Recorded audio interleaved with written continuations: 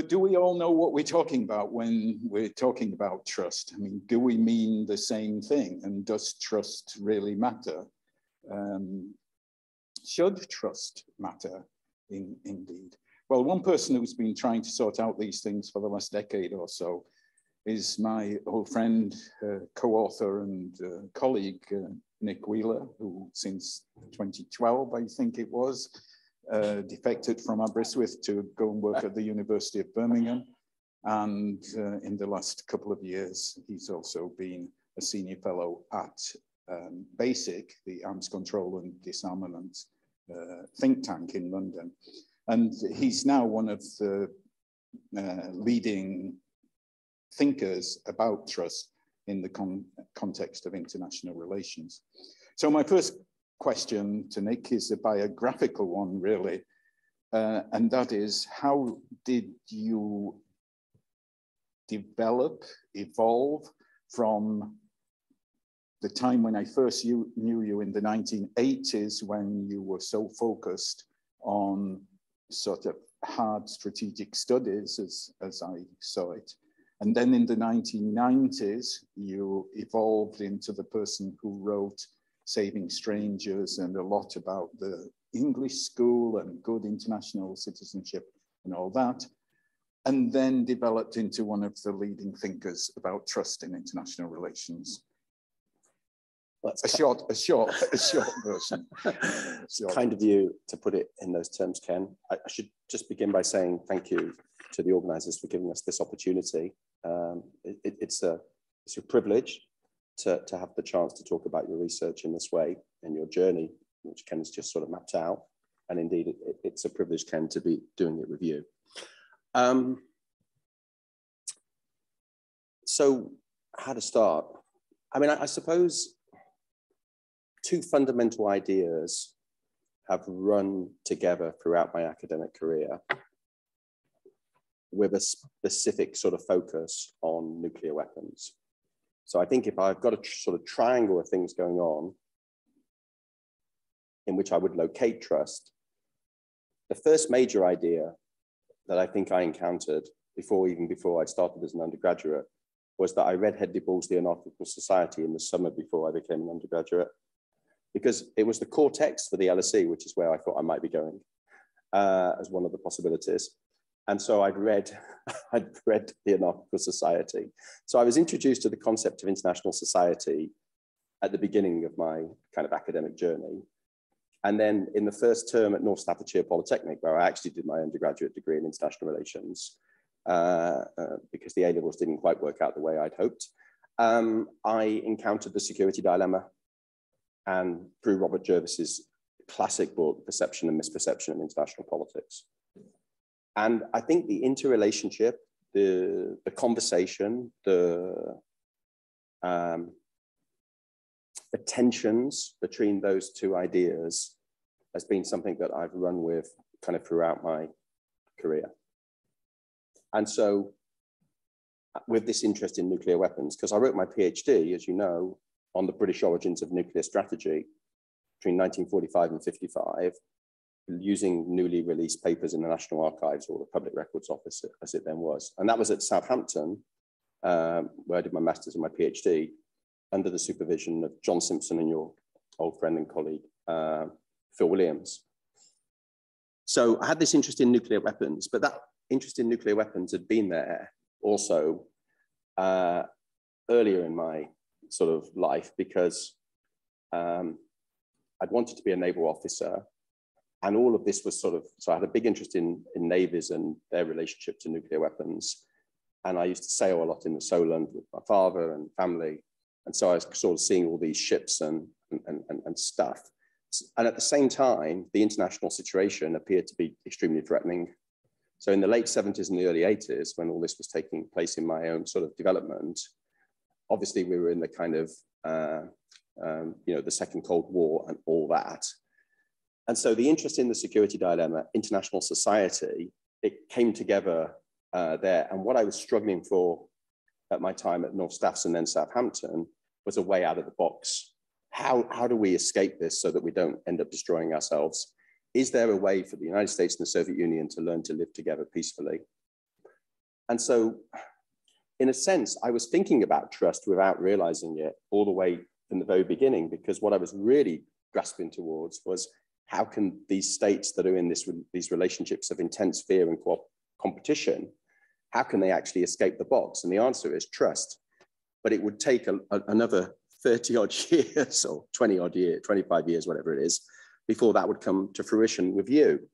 Because of course, when I came to Aberystwyth in '85, when I first met Ken, we started working together on the security dilemma. We started writing papers, we started going to conferences, and we started work. And as you know, as we wrote that book over a rather long period of time, because we were both doing a lot of other things, we gradually came to realize that the key to all this was trust.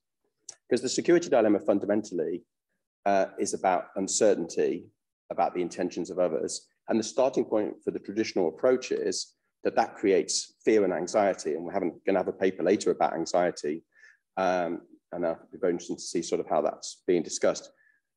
So what we were interested in was, could you think about the security dilemma in a way that took away that fear and anxiety and promoted cooperation and trust? And we started to realize as we wrote the book that the key to this was the development of trust. And that's how I got into trust. And then from there, I then went on to write my own book, building on the work we'd done together in 2018, which I've got the microphone resting on. Okay, thank you. Sorry, you can't.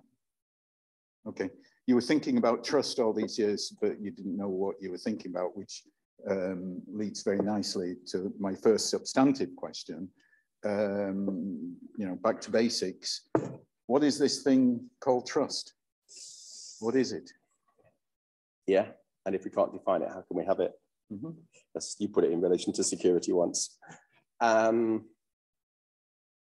the way I define it is expectations of no harm in a context where betrayal is always possible. So with trust, there's always risk. There's always vulnerability, but actors proceed on the basis that the trust they have in others will not lead them to be disappointed or betrayed. So trust always exists in conditions of uncertainty, because if we had certainty, we wouldn't need trust. And it was that move that became crucial to us sort of developing our argument in the security dilemma, that uncertainty is not incompatible with a politics of trust and cooperation. So it's a willingness to be vulnerable. It's a psychological state that makes possible actions and behaviors that wouldn't be possible in the absence of that psychological state. It's always in relation to something. So, I trust, the waiter to bring my food and not to poison it and so on. But I don't necessarily trust that person with my daughter. Trust is always in relation to something and someone. So it's always has to have a specific referent, and it always involves the possibility of going wrong, but we always act on the basis that it won't go wrong to varying degrees, which we can then kind of open up. So that's where I start. Right, you've opened up a couple of things there. With the waiter example, you would mistrust that person, perhaps, or you may distrust that person. And I've noticed that in your work, and by the way, Nick and the way Nick's put it so far is as if we are in complete agreement, and this has stuck over 30 years. It certainly hasn't. But two words you've been using increasingly in the last few years are mistrust and distrust. So what's the difference between distrust and mistrust, and why does it matter? I'd always thought of them, like lots of people, I think, as synonymous, but you've been making a particular distinction between the two concepts. Yeah, so in international relations, people conflate them all the time. So most of the time, as you say, the discipline that we work in talks about mistrust. But one of the key kind of features of my journey in trust has been the interest in trying to engage with disciplines outside of international relations. and trying to see, the puzzle for me was, there's an enormous amount of work on, when we started this, when we finished the security dilemma into the book that we wrote together in 2008, Ken and I then wanted to sort of see where this whole trust project could go. And Jan was part of that story, which we'll probably come on to. And in particular, what I wanted to do was I wanted to see why there's all this work on trust outside of international relations. So you've got historians, you've got anthropologists, you've got economists, you've got business, management, organization people, you've got ethicists, all these people writing about trust in really interesting ways, and yet not applying it to the international level. Just not engaging. So, you know, I mean, just very quickly, you know, Rachel Botsman, this very, very interesting figure in thinking about trust in public life. She's on LinkedIn. You can follow her if you want. She's a professor at the Said Business School in Oxford. She's very, very interesting public intellectual, you know. And she wrote a book called Who Can You Trust?, which is a great primer on trust. I'd absolutely recommend anybody who wants to learn about this concept and get into it and to read her book. But, you know, she doesn't mention international relations. Just doesn't mention it at all. So I was really interested in why it was that these non-IR trust researchers didn't engage with the international. But also, was there something that we could learn from them that would help us to think about the international? And what would happen if you tried to apply their kind of approaches to the international? So sort of got into that conversation. And through that, I came to see that the non-international relations trust researchers, and here I've got to make mention of my very good friend and colleague, Mark Saunders in the Birmingham Business School, who really opened a lot of these doors for me, and in particular, this one about distrust. Non-international relations scholars, they make a clear distinction between trust and distrust. And they argue that the absence of trust is not necessarily distrust. So non-international relations trust scholars focus not on mistrust, they focus on distrust. And they set up distrust and trust, for the most part, as separate constructs. So the opposite of high trust is not low, is not then you know, low distrust. Rather, trust and distrust are separate constructs. So you can have a situation where you don't have trust, but neither do you have distrust. You have a space in between. Some of them call it ambivalence, some of them call it neutrality. And it's that space in between that I see as mistrust. So what I'm saying is that trust and distrust, and this is really important for thinking about policy issues we may come on to talk about, need to be separated out because they've got different antecedents. And so we can have a situation where we don't have distrust, but neither do we have trust. And in that situation, actors neither trust nor distrust, and they're in that zone of neutrality. And I think that's what we would understand by the security dilemma. So mistrust actually locks in really nicely to the concept of the security dilemma. Can I ask my question in a slightly different way in order to try and clarify what you just said? I remember when I was at school, one of the masters teaching English literature used to say, it's always very useful if you're trying to define a word to find its opposite and define it in relation to its opposite. So what's the opposite of trust? Mistrust, distrust, neither, something else altogether? Or is that not a good way to think about the definition? So trust and distrust, in my thinking, share a fundamental functional similarity. So they have a functional similarity, which is they're both ways of managing uncertainty. So trust is an active belief that another party can be trusted. So you move out of the zone of uncertainty, you leave the security dilemma, and you move into the zone of trust, where you believe the other party is trustworthy and can be trusted. Okay, we might come back to that. So, but distrust is also an active belief that another party cannot be trusted.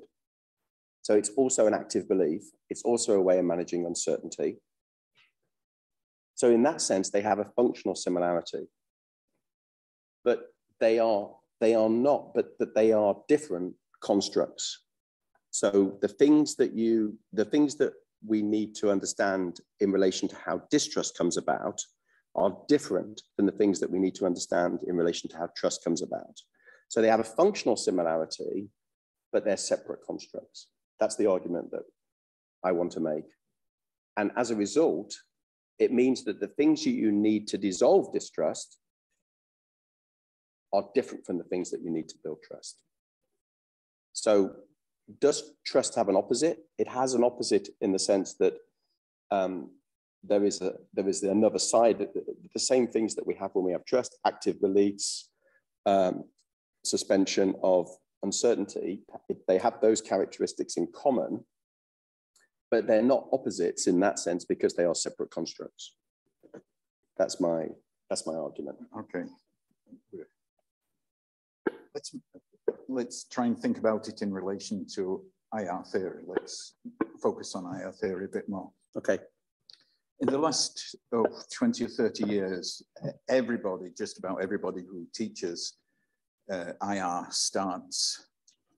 shapes their courses and modules around the idea of different theoretical approaches or different schools and so on. It's become sort of an obsession.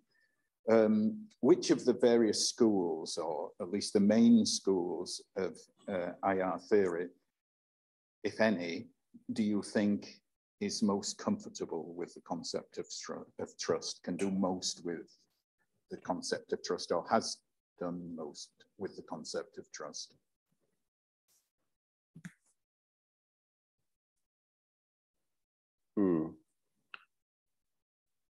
Well, I mean, in some ways, all of the mainstream approaches could be said to have a conception of trust. So, but it can be negative, but I think with some, obviously, it's very negative, and with others, it's positive. So for realism, trust is something that they are extremely suspicious of, but they have a conception of it, which is that it's not possible. They have a conception of how trust fits into their picture of the world. So, for example, if you read Rosato's new book, Intentions in Great Power Politics, and Rosato is very much a Mearsheimer student, he's arguing that rarely, if ever, can trust be achieved in great power relations. So he has a particular conception of trust from an offensive realist perspective, which is very negative. And that tends to be the default of the field, is to assume that trust is not something that's possible. And indeed, to reach after it is dangerous. But others within broadly a realist persuasion have been more open to the possibility. So a rationalist like Andrew Kidd, applying game theory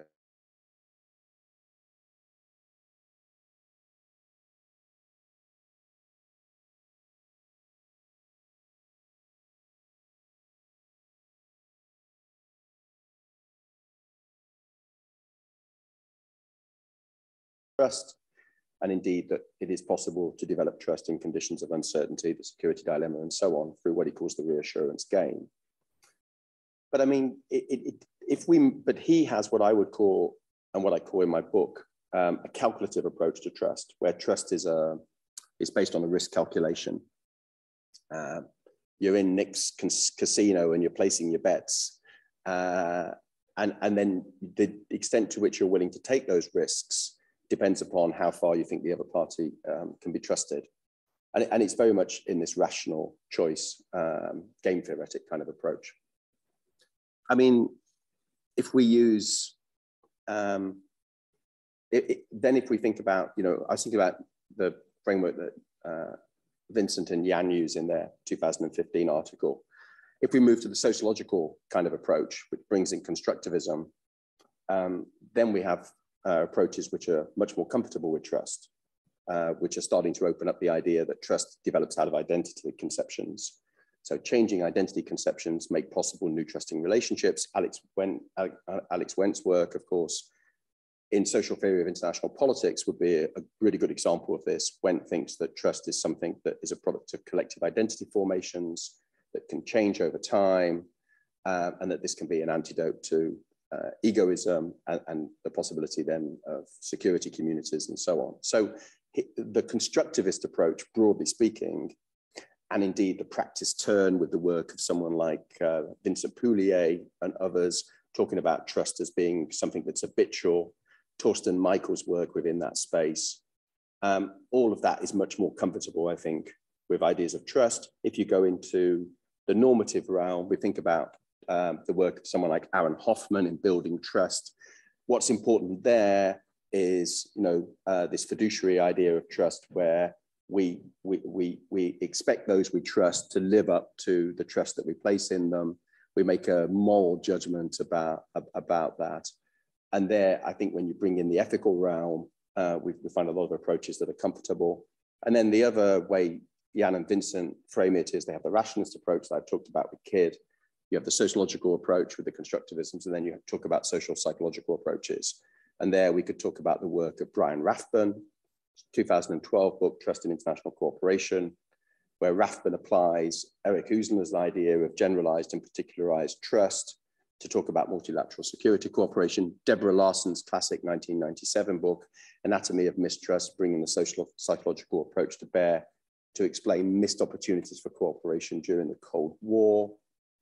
Jonathan Mercer's work in political psychology, international relations, looking at trust as an emotional belief.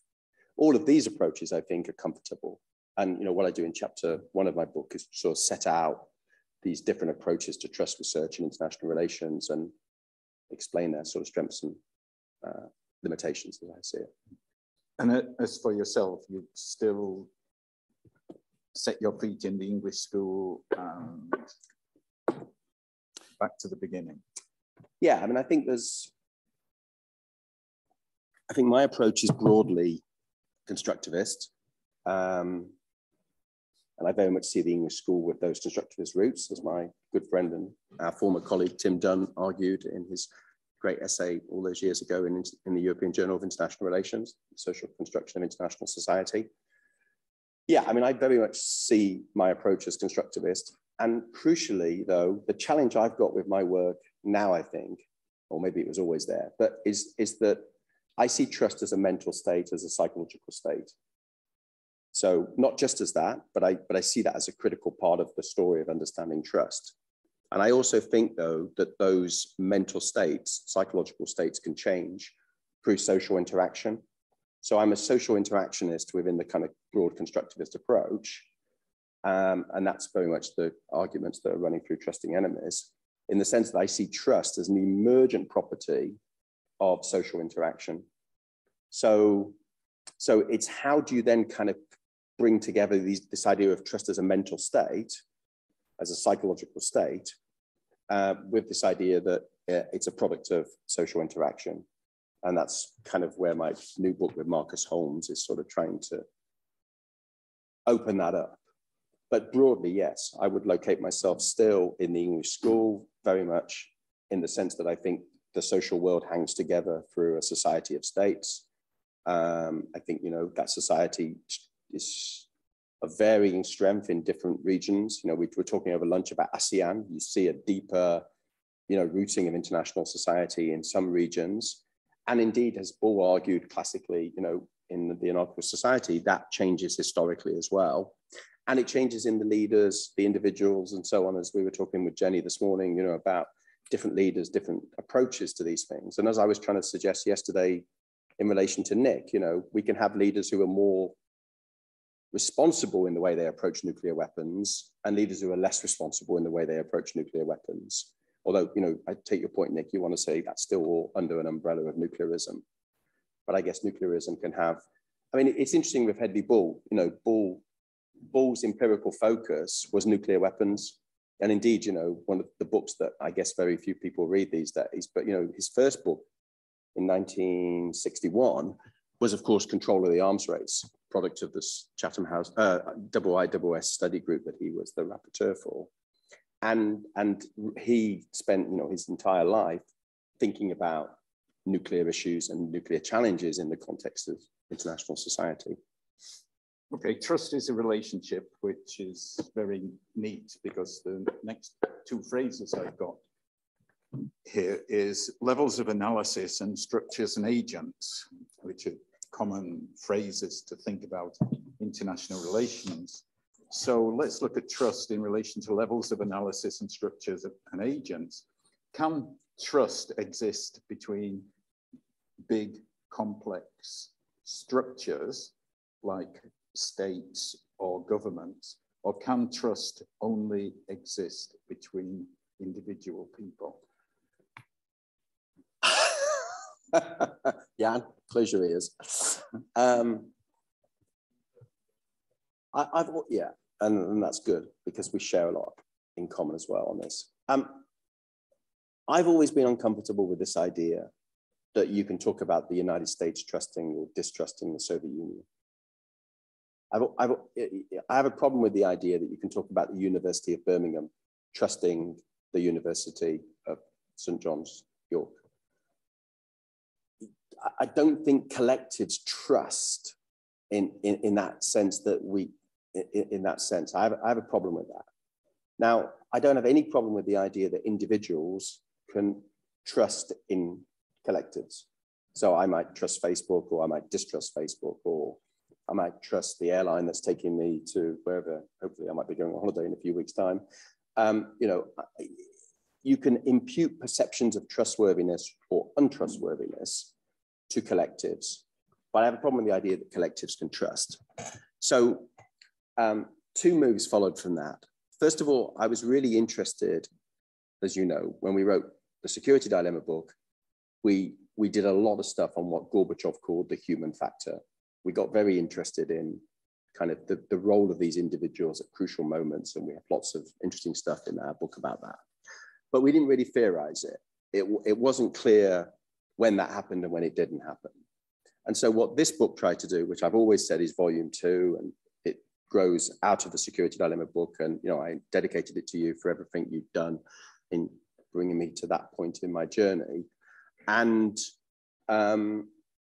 what I wanted to do in the book was really examine interpersonal trust, because I felt, you know, you know, the feminist idea that the personal is the political, you know, that seems to me, has always seemed to me ever since I sort of first encountered it, as a really, really powerful way of kind of thinking about international relations.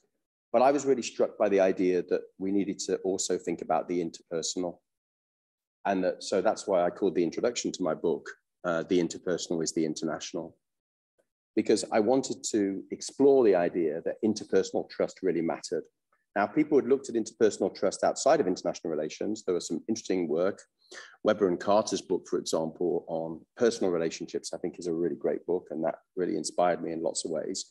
But no one had looked at the interpersonal in relation to adversarial relationships at the international level. And that was the opening for this book. So interpersonal, I wanted to put interpersonal trust on the map in international relations. That's really what I wanted to do. And with a particular intention to answer a fundamental puzzle in signaling theory that we may get into. But so I wanted to do that. So it wasn't my purpose in this book to kind of really talk about those questions that you've raised directly, but obviously I had to position myself. And Laura's not here, but it was my privilege to supervise Laura at ABBA. And Laura was, when Laura started to get into trust research, she had this really great chapter where she showed how lots and lots of trust researchers in the field had just been really sort of imprecise in the way they talked about levels. So, you know, they would talk about governments, they would talk about leaders, they would talk about states. And she identified this problem of the sort of the referent issue. And I draw attention to that. And, you know, Jan and Vincent have been explicit in their work about their referent is the state level. And I wanted to be clear that, you know, my referent was the interpersonal level. So that was really important in terms of setting it up. But but interpersonal in the sense of these individuals, of course, are not just individuals who are, operating in a private capacity. They're individuals who are acting on behalf of these sovereign states that can mobilize enormous amounts of military power. They're embedded in a whole set of governmental constraints and enablements. And so that's where the English school was coming in, the sort of the Manning and the Bull kind of influence was sort of coming in there, in the sense of these individuals are individuals who are speaking and acting on behalf of states in a society of states. Okay, that's a big question, long answer, and I think other people might want to raise this issue because it is a central issue, but I'm conscious of the time moving on, so I will move on and simply say that whether we're talking about states or whether we're talking about individuals, change is the essence of life. And isn't there an inherent unpredictability about trust when we think about trust as possibly a basis or contributor to international order? Leaders move on. Leaders might develop a chemistry with a particular, as it's sometimes put, with another leader of another state. But the two leaders look over their shoulder and they've got advisors who are telling them to do other things rather than, be impressed by the fact that they come away from a negotiation and say, oh, well, there's real chemistry between us two, blah, blah, blah. Chemistry produces explosions as well as, deep emotions. Governments change, states reset their interests because of circumstances changing. So, why on earth depend upon this psychological state, this chemistry, as a basis of international order? Shouldn't we be looking for something a bit more solid? Yeah, I think there are three responses. So first of all, I want to argue that in deep adversarial relationships where two states are locked into an enemy relationship, the interpersonal may offer a route to dissolve that conflict. So it's about the fundamental problem with the field, as I see it, or as I saw it when I came to write this book, was that no one had really come up with a good theory of how trust develops in adversarial situations. So that's what I tried to provide. So the importance of, the case study that kind of, has always animated me ever since we started ever since I lived through it. The case that, we lived through it, when we first met and that period, has been the Reagan-Gorbachev case. And so much of my theoretical kind of edifice is built on that experience of what I think happened between those two leaders. So that's the first argument, is that I think the interpersonal is a really important way in, right? To breaking down the adversarial. Then you come on to your really important points. I'll take those in two ways. So first of all, even if you can build an interpersonal relationship of trust between two leaders in an adversarial context, can they be successful in convincing those around them to change course and to do the things that they want to do? That's a great question. So Reagan and Gorbachev, yes, they were able to do that. They had what I call capacity, trust as capacity to do that in relation to, so trustworthiness. In the non-IR literature, people talk about trustworthiness in terms of three attributes that those who are going to do the trusting look for in those that they're trusting. That's ability, benevolence and integrity. I cashed out ability in IR as capacity, preferred that way of thinking about it. Benevolence I thought was too demanding, so I wanted to talk about peaceful intent, which links to the security dilemma, and then integrity. So, the question is, if you've got that level of trust between two leaders, can they convince their domestic constituencies to to stay with them. And Reagan and Gorbachev were able to in that period that they interacted. But for example, the case study that I'm working on in my new book with Marcus is the one that I mentioned briefly this morning between Rajiv Gandhi and Benazir Bhutto. That's a really great case study because I think they had the chemistry and the trust, but neither of them were able to translate it into tangible gains in terms of de-escalating the India-Pakistan confrontation, coming back to some of the points you were making this morning about India and Pakistan. So that's a real problem. But if you can't then sell it domestically, now again, in the India-Pakistan context, the Indian leader, Vajpayee, the BJP leader, and Nawaz Sharif, Pakistan leader, they met at Lahore in February 1999, and they signed nuclear confidence and security building measures that to this day are the most comprehensive between the two states, and indeed are still in existence between the two states. And they began to make serious steps towards trying to come up with a solution to Kashmir. But the Pakistani military were extremely uncomfortable with what Sharif was doing.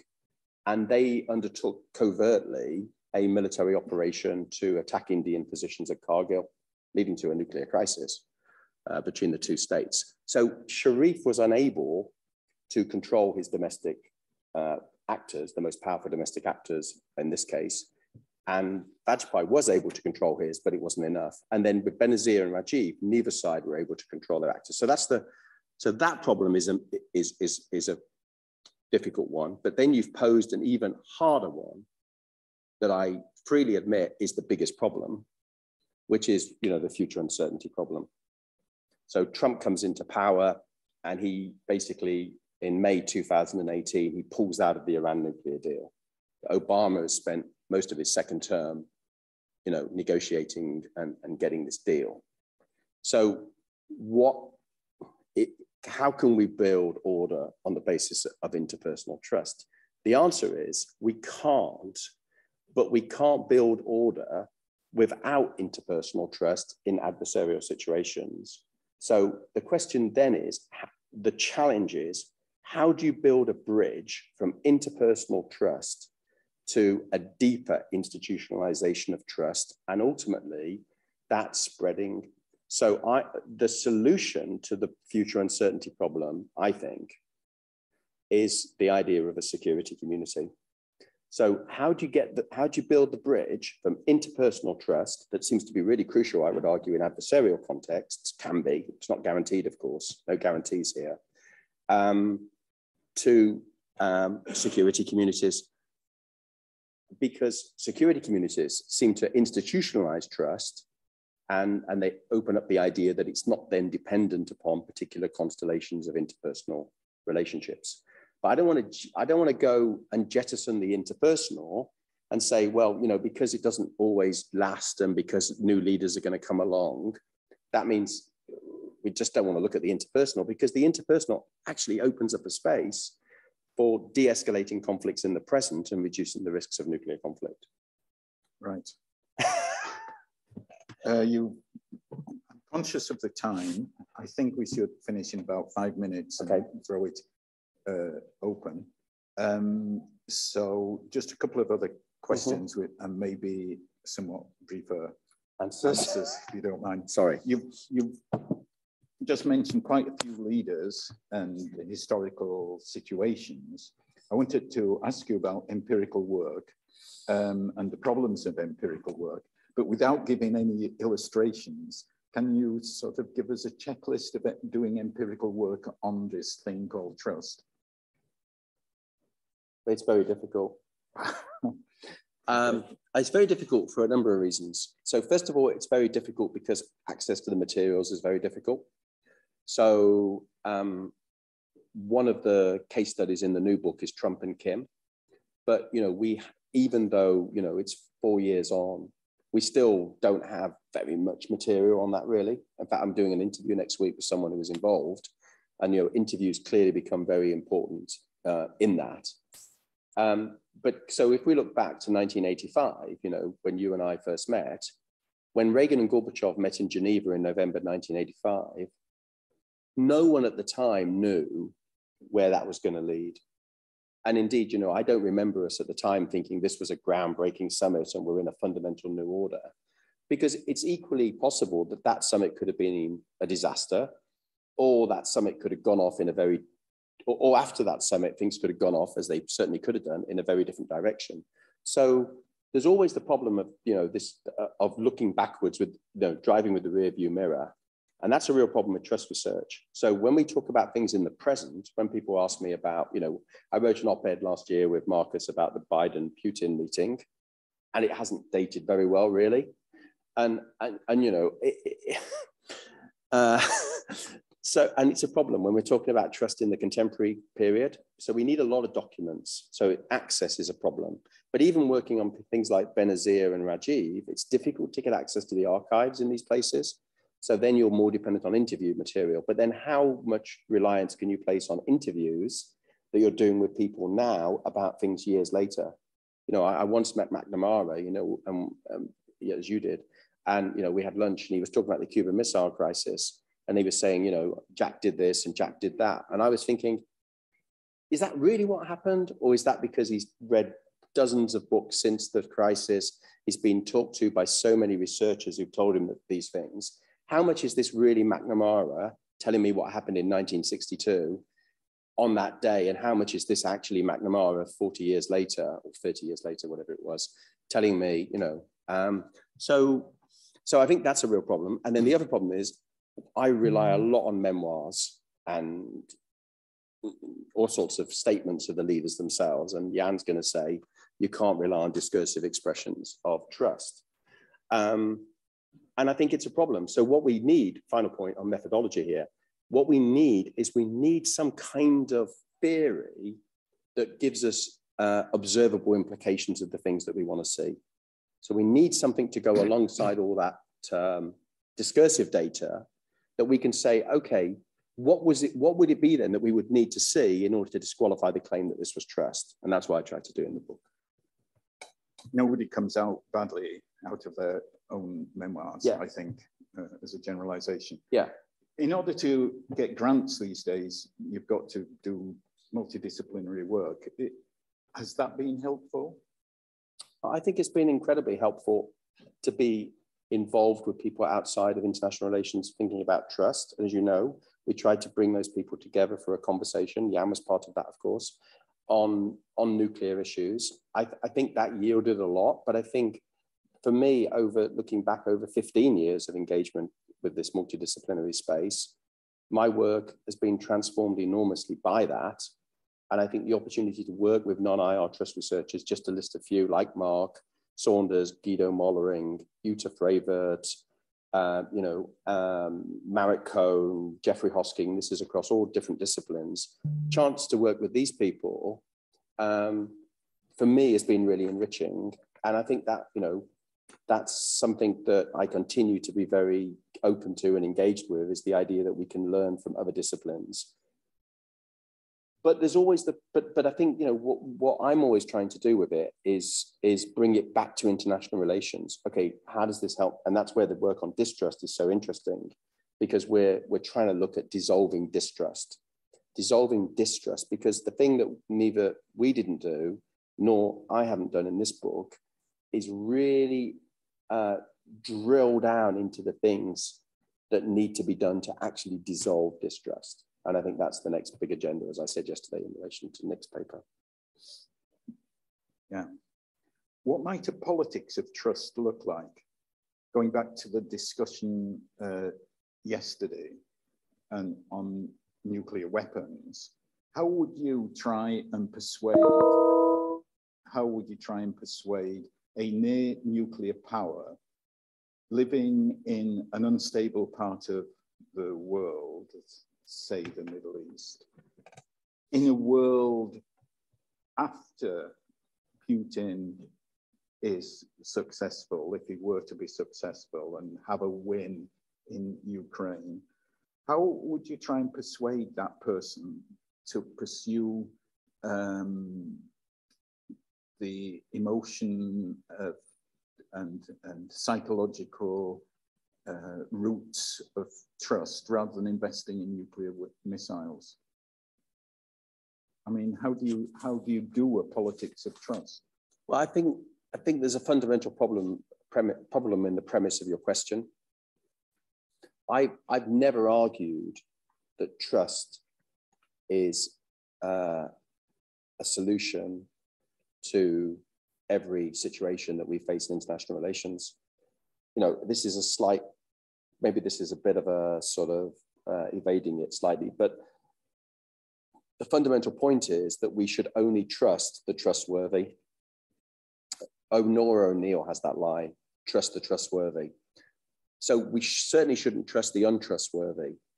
So if we really believe that we're in a situation where the other party has malign intent towards us, and we see ourselves in a relationship of distrust, which is not misplaced, it's not driven by misperceptions at the heart of the security dilemma idea, then nuclear weapons might be the appropriate response. A politics of trust doesn't necessarily mean that you have to, you know, a politics of trust can only be pursued in a context where both parties ultimately are open to the idea that they see their security as bound up with the security of the other. I mean, it's what, you know, you wrote about, you know, a long time ago, you know, of common security, the importance of mutual security, the importance that ultimately, and so to those people, I wouldn't advise them necessarily not to have nuclear weapons. Now, one of the things we wrote about in our book was this idea of the leap in the dark. And this idea that leaders might make dramatic, bold moves to transform situations. And I'm very interested in that as an empirical phenomena. When we see those bold moves, we see them a lot less than we might think.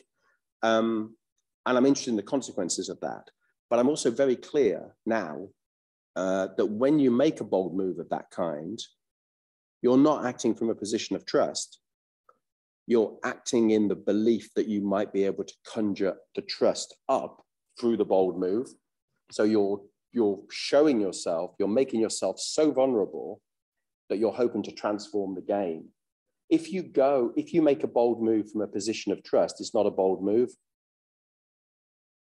Because if you really believe that the other party isn't going to exploit you, then you don't see yourself as taking on that vulnerability in that way. Others on the outside might say, wow, that's a very vulnerable thing you did, but it's only vulnerable if you don't believe you're in a trusting relationship. So, but if you're not in a trusting relationship and you're in a situation like you've just said, and then you don't develop nuclear weapons, that would be a leap in the dark. But the additional proliferation of nuclear weapons, does this not create a context in which the prospects for trust building get smaller? Yeah, which is why I was trying to suggest yesterday, we have to change the dial towards focusing on dissolving distrust as a precondition for the development of trust. So trust building remains the greatest challenge for us in the nuclear space. But in order to get to trust building, we've got to go through distrust to dissolving. So we've got to break down the distrust. But the problem at the moment is lots of people say, oh, okay, if only the 5 permanent members of the Security Council, the nuclear weapon states recognized under the treaty, if only they'd all agree no first use. If only they'd, people come up with all these ideas of what they could do. But the problem is those ideas only make any sense in a context where they're not in a deep politics of distrust.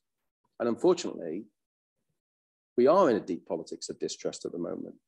Distrust among the P5, I don't think has been greater than it is today for a long, long time.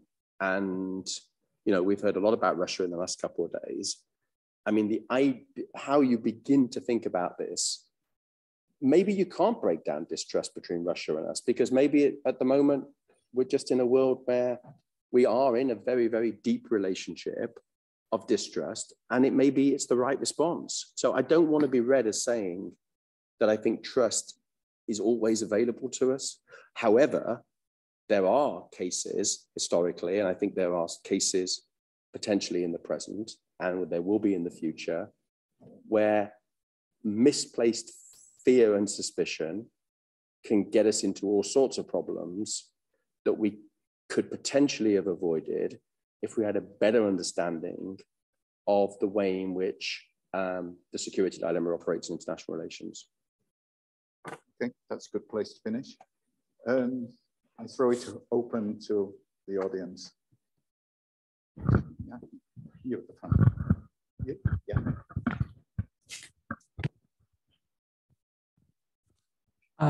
So if I understood it correctly, you said that. Sorry, I'm not hearing the mic. We can't hear. Okay, so that's better. Thanks. You said that the main question that we need to answer is that how do we build trust? Yeah. So I was thinking that maybe we can look at trust as an emotion. And if we did that, looking at the international relations psychology research, you can say that certain emotions can be built by enacting certain cues. So if you see trust as a process of, let's say, belief in the other state over time. So how could we create this emotion of trust? And then from building this emotion of trust, we can maybe find out, all right, so the state leaders trust each other. So how do you make the mass people trust each other, like in India and Pakistan case? And then I guess that those two would have the issue that you'd have to somehow analyze the trust in millions of people and what they think and be able to analyze all of that data. But did that make any sense? I'm sorry. Thanks. I think I've got some of that. So first of all, I think it's really important to think about. Ken asked me about, multidisciplinary inquiry. One of the privileges and pleasures of the last few years has been working at Birmingham with Teresa Capellas, who is the president currently of the International Society for Political Psychology, and indeed she's at the annual conference in Athens today, leading that. And we've done a lot of work together on thinking about the emotions and trust, because she's a world-leading authority on emotions and psychology issues. And I think it is a really interesting question whether trust is an emotion. Jonathan Mercer's work is a really, really good kind of place to go for this kind of discussion, because he talks about trust as an emotional belief. And he's interested in how emotions and beliefs kind of constitute, how emotions and beliefs mutually constitute one another, and how this idea of an emotional belief is that our emotions then kind of reinforce these beliefs that we have. So they constitute these beliefs and they reinforce them. So trying to think about trust as an emotional state, I think is important, because what she would say if she was here is that you can't distinguish ultimately between cognition and emotion. And the work of people like Damasio and so on has kind of very much been making this argument about what political psychologists call hot cognition. So the idea that all of our cognitive beliefs are ultimately constituted and reinforced by our emotions. So what does that mean for trust, though? Well, my argument is that trust emerges out of a process of social interaction. And it's an emergent property. But what does that mean to talk about it emerging out of a process of social interaction? Well, for me, what's critical to that is that there's a transformation takes place. So when these two leaders meet for the first time, on my theory, they start out with one another with an openness to the possibility that the other is trustworthy. But they don't know at that point. They're open to it. They've exercised what Ken and I call security dilemma sensibility, and that's what's got them in the room. And now they're looking to test it out. They're looking to find out. And I argue that what has to happen during that process is their identities have to transform, and they have to transform together. So it is a chemistry point. Something has to happen in this their interaction, in the same way that in our own personal relationships, we can all think about these dynamics happening. And if that happens, then we get a new identity, a new collective identity forms between these two individuals. And that's an emotional state, because their mental states are now very different from what they were when they started. And at the heart of that for me is what Gorbachev called the human factor. He said it came into operation between him and Reagan, and then he proceeded, and Reagan said the same, and they were able to develop through this process of humanization something very different. So now I think that process happened between the Indian and Pakistani leaders, that I document in my book, in 98, 99, but it didn't happen between those people that weren't party to that process. So in my new book with Marcus Holmes, the fundamental problem is who's inside the bonding process and who's outside it. So in this book, I talk a lot about interpersonal,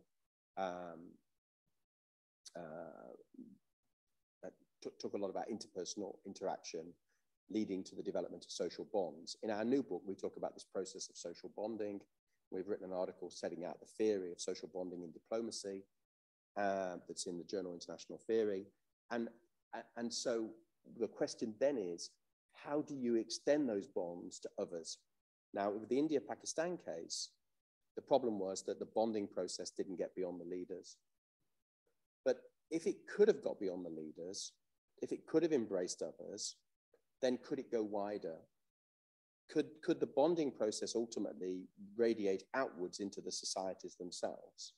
And what other groups and movements, this comes back to Nick's point about counter-hegemonic blocks yesterday and transnational solidarities and trying to think about the idea of, movements coming up from below.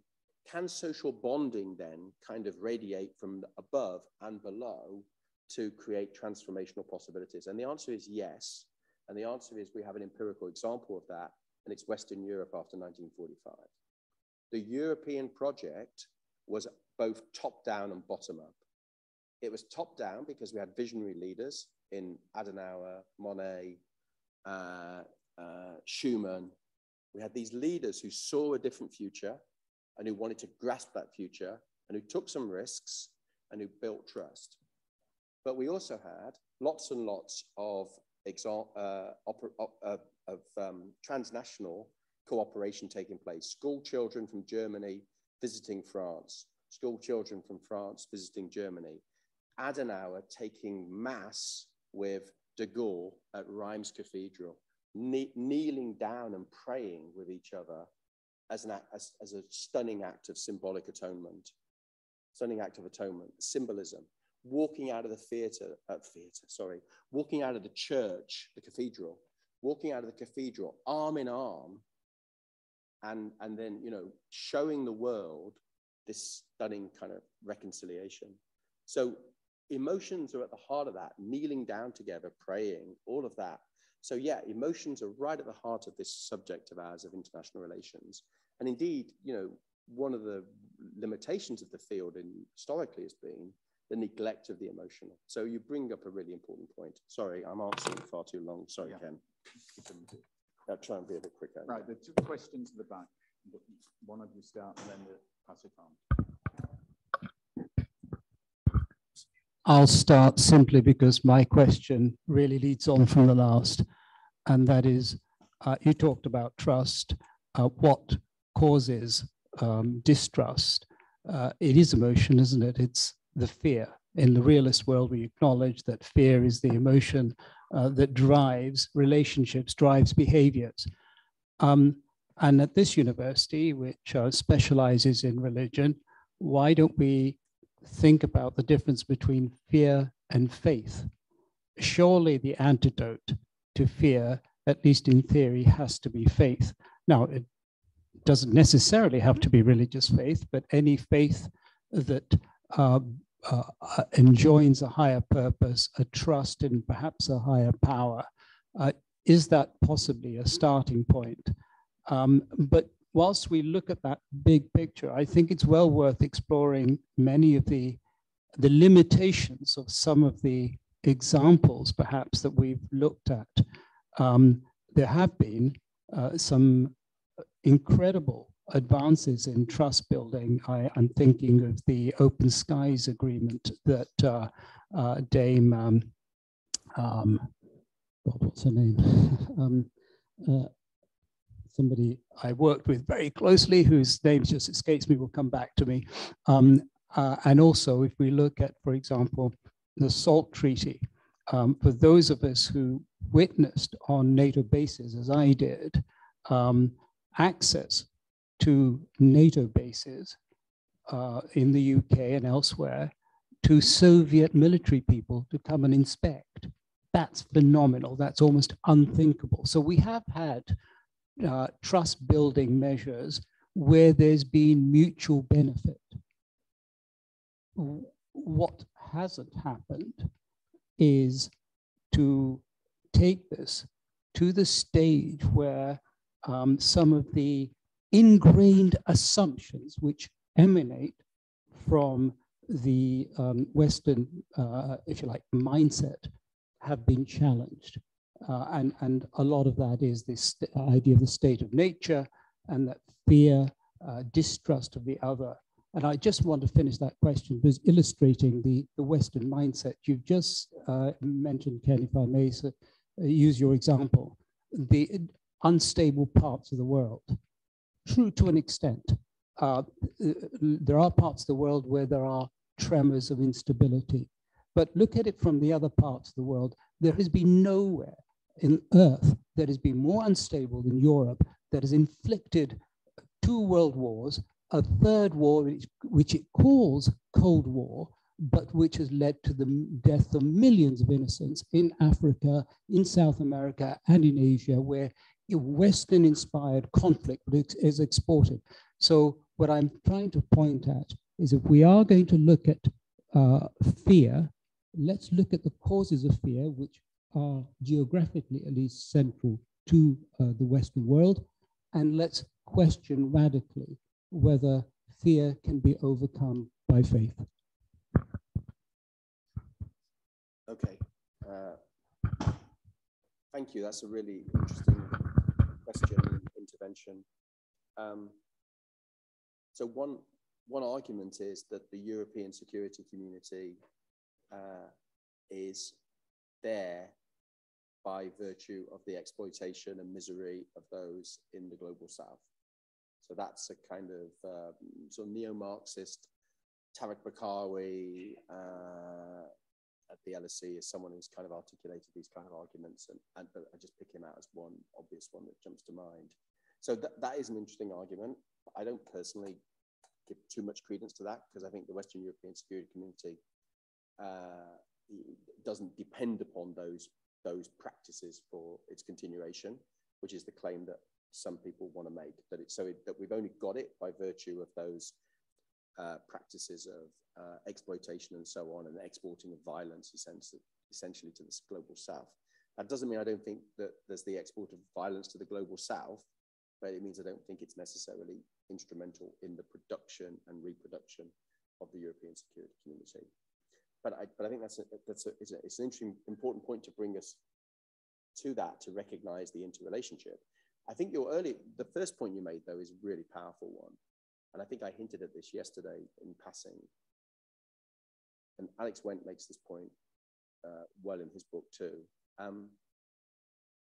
Europe had to go through the Second World War, and indeed the First World War, but both World Wars, in order to arrive at the point where it was willing to invest in, or to make that leap, if you want, of imagination to what becomes the European Union and the European security community. And so without the crucible of global war, would that project have been possible? And that casts a really depressing shadow, of course, over all of these conversations. Someone mentioned Kant this morning. I think George mentioned Kant and perpetual peace. Ken knows this better than me, but I think Kant argued that history sometimes moves forward through, you know, human catastrophe. And in the nuclear age, a number of strategists, including, I think, Herman Kahn, have argued that if you ever were to get rid of nuclear weapons, it would probably only happen in the context of a situation where there'd been some kind of nuclear conflict. And indeed, a lot of science fiction kind of starts from there. Just very quickly on your other points about open skies and SALT, I think it's important to make a distinction between trust and verification. So Reagan said trust but verify, but in doing that, of course, he conflated the two. And fundamentally, the more you need to verify, the more you need to fly open skies and have all that transparency, the less trust you actually have. So it may well be that you get to verification arrangements, but you get there often through trust having already been developed. So in the case of INF, I would argue strongly, you needed a prior foundation of trust between Reagan and Gorbachev before you could actually get the agreements on the INF verification, which was massively unprecedented in terms of the level of intrusiveness. You didn't get that first and then the trust. You got the trust first. And if you want to pursue that further, I'd invite you to read chapter 6 of Trusting Enemies. Thanks. So you've actually ended on one question that I wanted to ask, which is, Ken asked earlier, what is the opposite of trust? And I remember being at dinner with a friend of mine a few months ago, and he said, the antithesis of trust is not distrust, it's transparency. And we want transparency, we want verification when we don't have trust. And I wonder how that plays into your argument. And I have to say, I have no answer because 6 months I've been thinking about this and I still don't know. That's a great question. And related to that, and it goes to one of the questions you've just been asked, which is, what is the distinction between trust and confidence? So something that was just described about verification, I would describe as confidence building measures, not trust building measures. And I think there's possibly a useful differentiation, but I don't know what that differentiation would be. Sorry. And then there's something else that you mentioned of trust as a psychological state. And my question is hopefully got a simple answer. My assumption would be that trust is an outcome of a different psychological state rather than a psychological state in and of itself. But this may be that I've assumed something about trust that maybe is not true. These are great questions. I was really hoping someone wouldn't ask me about the distinction between trust and confidence. But your first, you know, I really like that because I mean, the fundamental way that we tend to explain the difference between trust and other ways of managing uncertainty is that trust involves a situation where you don't monitor and control people. And the more we want to monitor and control people, and the more we want this level of transparency, the less trust we have. Rachel Botsman's really good on this, actually. She's very good on a lot of her newsletter things where she explores some of these issues.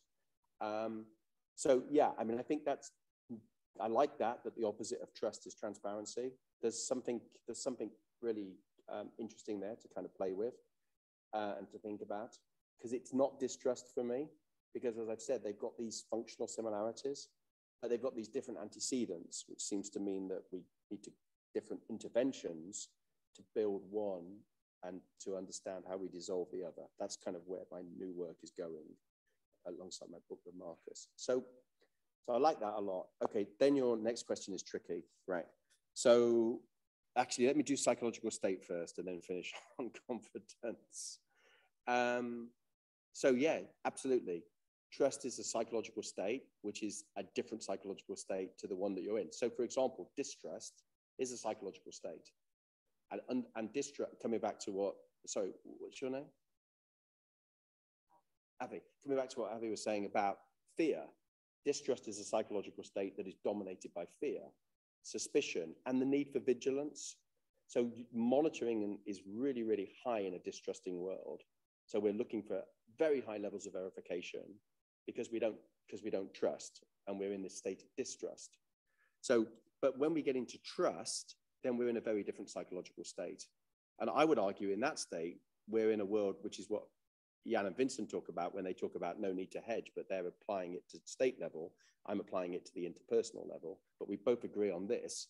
They're in a world where they're not calculating the risks of others defecting against them.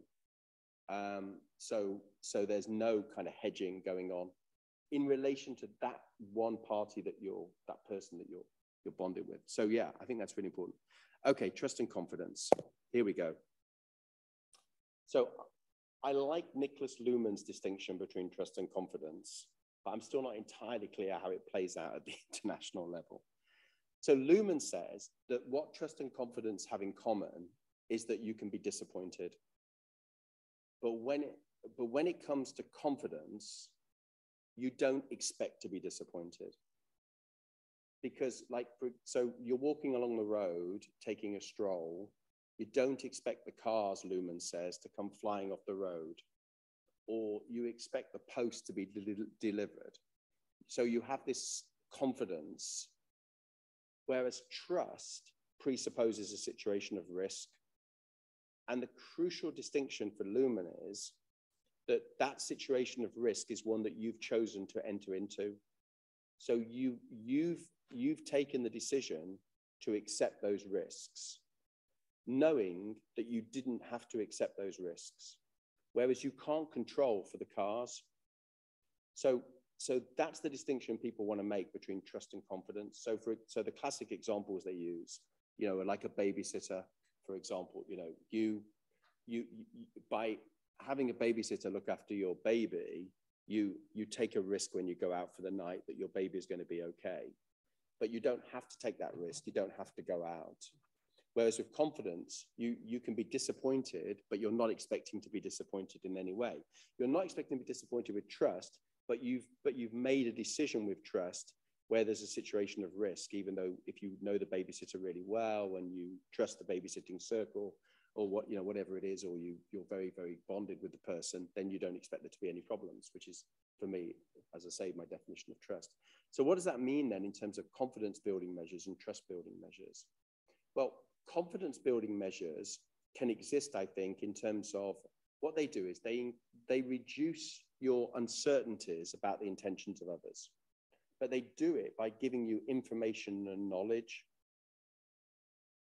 which you think then makes you more secure. But what they don't do is confidence and security building measures don't build relationships of trust in the interpersonal sense, because they're often things that come out of that, but they're not themselves ways of building trust. What they do is they give you more knowledge about the intentions of others, but that knowledge might be false. They might be deceiving you. It doesn't give you a relationship of trust. So I think you're right. Trust building measures need to be distinguished from confidence building measures. And that's why what's really interesting, and this is a puzzle that I've kind of been having around in my head for a long time now, but I haven't found a way ultimately to kind of really resolve it satisfactorily.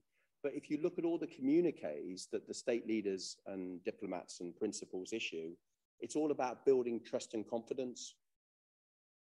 And in the international level, we conflate them. You talk to anybody in the Foreign Office, Ministry of Defense about this stuff, they talk about building trust and confidence, but there's no kind of reflexivity here that these things might actually be very different. And so I think this is where the non-international relations people have got interesting things to say, and we need to think about what it means for the international level. But the great set of questions to end on. And hopefully I did them reasonable justice. Thanks, Nick. We've got just over 5 minutes, so can I see how many others? 1, 2. Can you keep, we'll take them all, and can we keep them short, please? Are you giving up your? Well, since you were holding it, keep it.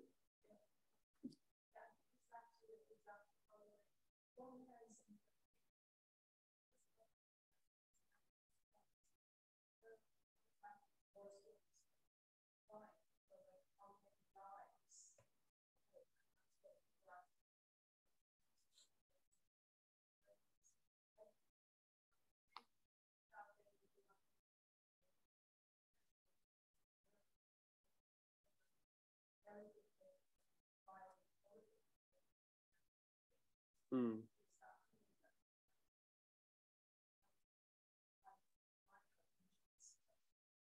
Mm.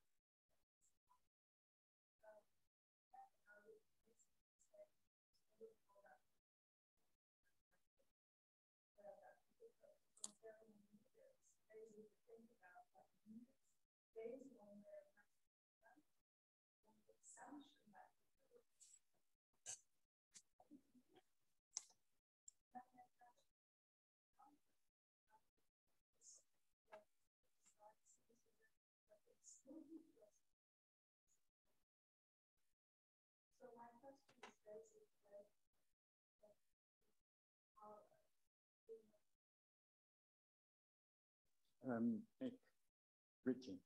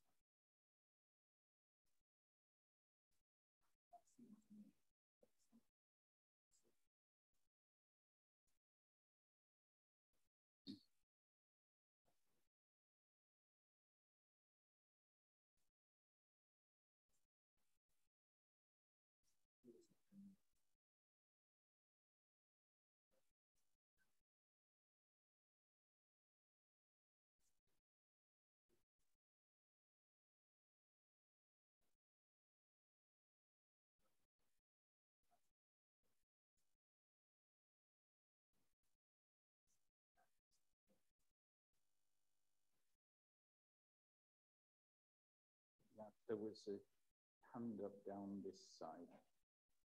Is this the last one? Anybody else? No, this is. Okay, well, I think you should. Okay. I think you should. Jan, For the benefit of the room, I think you should. yes, sure, sure. Try and keep it brief. Yeah.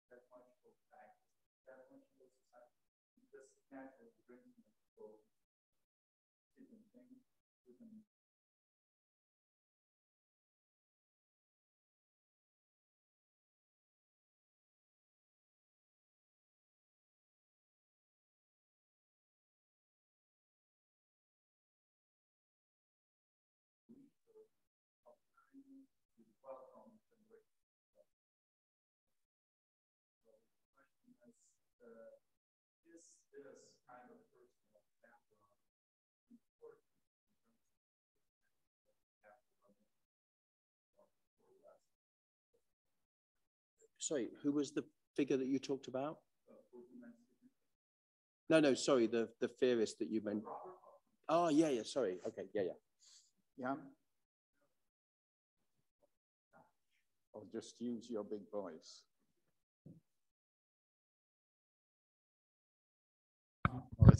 Yeah, no, so Vincent and I, of course, resolved the issue of trust and confidence. You can calculate confidence, you can't calculate trust. Consequently, trust reduces uncertainty, confidence doesn't. That's the simple way to put it. My question, if I may just abuse since I have the mic, is Nick, you started that you wanted to escape the box and you thought trust was the way out. And you finished by saying, quote, trust is not always available to us. So how does that square with each other? Characteristically thought-provoking, so excellent. Thanks very much to you both. Okay, great. Can I just throw in at the why don't you? And it was a response to the idea that the opposite of trust is transparency. I thought of another word, but I can't quite think through all the reasons why it's a better one than the others on option, and that is deception. I wonder if the opposite of truth is deception. But anyway, Nick. Wow. Okay. Just take a few because we're at 3 o'clock. Yeah, okay. So Isla, I think integrity is fundamentally important. And the thing is, it's so much more difficult to repair trust after it's broken than to build it in the first place. And Johnson's, I think, fundamental problem was, of course, that the people were prepared to maybe make an allowance on one go, but when it just kept coming and coming and coming, ultimately that was just too much. I mean, the lying thing is really interesting. Mearsheimer, of course, wrote this book, Why Leaders Lie, which is an intriguing book given, his general theory of international relations. But I think integrity is fundamentally important. I've got a fantastic slide by George Shultz, who just a couple of weeks before he died celebrated his 100th birthday. Shultz got this, it was in the New York Times, a piece he wrote about trust. But there's a fantastic kind of paragraph where he says, when trust was in the locker room, when trust was in the university, when trust was in the armed forces, everything was okay. But when trust wasn't there, then it all fell apart. And from someone like him, I thought that was really, really interesting that he made that reflection about trust at the end of his life in that way. That, it was fun. He calls it the coin of the realm, which is just a fantastic kind of way of thinking about it. So I think integrity, fundamental. But you raise, just very quickly, you raise something that often comes up in these conversations, and that's the role of power. Luhmann, interestingly, wrote a book about trust and power. He didn't sort of fuse them together, but he wrote a book, half the book's about trust and half the book's about power, which is kind of intriguing. But one of the fundamental problems is asymmetries of power. How can trust flourish in relationships where there's massive asymmetries of power? And I think that speaks to the post-colonial agenda. And just very quickly, because we've got people in the room from St. Andrews and people that knew Nick's 1997 article. That's Nick Renger. Yeah, sorry, Nick Renger. Yeah, too many Nicks. The Ethics of Trust in World Politics. Nick identified that asymmetries of power as being a crucial thing, building on Annette Beyer, the feminist theorist's work, and the need to try and do something about those asymmetries if you were actually going to have a genuine set of trusting relationships. So yeah. So Nick, Richie, yeah, I mean, I guess my problem is that I don't think you could have trust in a system of nuclear deterrence. I think then I'd want to use the word confidence. So the nuclearists, the nuclear theologians, they've got an enormous level of confidence in the continuation of nuclear deterrence. I don't think they're trusting in it, because for me, that trusting requires that there be some relationship with another human agent, and they're trusting in a system. So it's a bit like, you know, do you trust the pilot on the plane, or do you have confidence in the pilot? That kind of issue that keeps coming up in lots of these conversations. So I'm not sure that's trust, but I think though ideology, whether you can have trust. So the bit I didn't answer to Ken when he asked me about structures and agencies, that even though I don't think the United States and the Soviet Union can trust each other in that sense, or China and the United States today, what I do think can develop is cultures of trust. I think cultures of trust can develop, which become highly institutionalized. I think that's what the United States and the United Kingdom have. We have this security community in which we have two deeply embedded cultures in which we have a culture of trust that's deeply embedded in both societies. So it doesn't matter, Ken, who's leader ultimately, it can vary, but in the end, it's held up by that. So I think the ideology point is a strong one, and the idea of habituation. And then there's a question about, does it matter then that they share the same values? Now, Corrie Sharkey in her book argues the reason why Britain and America didn't go to war at the end of the 19th century is because fundamentally they had this shared foundation of common values. And so then, of course, we get into the question of, well, what does that mean then if the liberal democracies are then engaged with the authoritarians? But that's for we can pick that up. So that would be that one. Then your question is really interesting. Yeah, I mean, I'm reading at the moment, I'm nearly finished now, Graham Allison's Destined for War. And what I found really interesting is my bedtime reading. What I found really interesting about it was that Xi's background in the Cultural Revolution, if Allison's correct, you know, Xi had an absolutely awful time in the Cultural Revolution that I would imagine left a legacy of not leaving yourself weak and exposed. You know, his sister committed suicide, according to Allison, because she couldn't cope with the awful conditions that she was living through. So I was very interested in that biography, and I was thinking about what would be the implications of that in a nuclear crisis between China and the US and others. So, and then with Putin, of course, as well, the point you made about, you know, the crime-infested neighborhood, the rat story, and all of that. How much weight do we give to that? I mean, it's a really interesting question about these things. But does that leave, if they've had those kind of upbringings, does that leave leaders deeply suspicious of relying on trust? If I can put it in those terms. Does it mean that but at the same time, you know, one of the things that I think is very interesting about all this is that we do see a lot of interest in trust in Chinese society, Chinese thinkers, Chinese writers. I think there's something I want to do more with, actually, is to try and explore these different understandings coming out of Eastern philosophies of thinking about trust. So yeah, thank you. Maybe we could talk more about that. And then finally, I think, is it finally? Yeah, Jan, yeah. Yeah, but surely confident, if you can increase the level of confidence, coming back to what I was saying to Catherine, if you can increase the level of confidence, surely that reduces your subjective uncertainty. If you've got these confidence and security building measures, I've got a lower degree of uncertainty, and indeed, coming back to your point about fear and anxiety, it's less if I think that you can't get your tanks across my border as quickly because I've got these arrangements in place. So I'm not sure that you're right that it doesn't reduce uncertainty, but I agree, but I like your distinction there. Yeah, you're right. You argue in the piece with Vincent that you can't calculate trust in that way. It's not a risk calculation for you, and I think we share that. Your final point about the box. Yeah, I mean, I guess what I wanted in the early 80s was an escape out of the box. And I thought it was available to us, and it was available to us. And Reagan and Gorbachev seized it. Whether there's an escape always out of the box, I guess that's something that we have to explore in different conflicts and different situations. But what I'm clear about is that we have to always look for the possibility of an escape out of the box.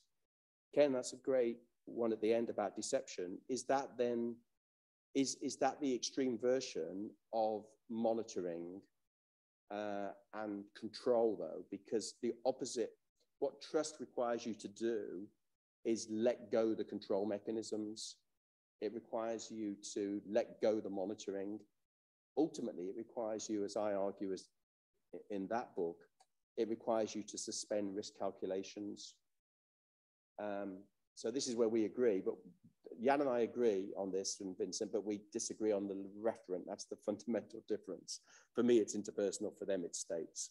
But ultimately, what trust requires is that you're willing to accept vulnerability. This is the paradox of it, but the vulnerability isn't anxiety provoking for you. This is why the anxiety word is so powerful. And just last sentence for me on this. When John Hertz set all this up in 1950 with the security dilemma concept, he defined it, and this comes from the political psychology sort of engagement. He defined it really interestingly as the uncertainty and anxiety about the intentions of others. So from the very beginning, when he started thinking about this concept, he had anxiety at the heart of it. And what I think trust is all about is embracing the uncertainty, but not having the anxiety and the fear, so that you're living in a space where you recognize it's uncertain. It's not certainty. The point Laura was making yesterday about deterrence and abolition, the drive to certainty. You don't go there. You stay with uncertainty, but it's not a fear and anxiety provoking uncertainty. And that opens up a politics of trust that can be emancipatory and liberating. Thank you. Great set of questions. Good.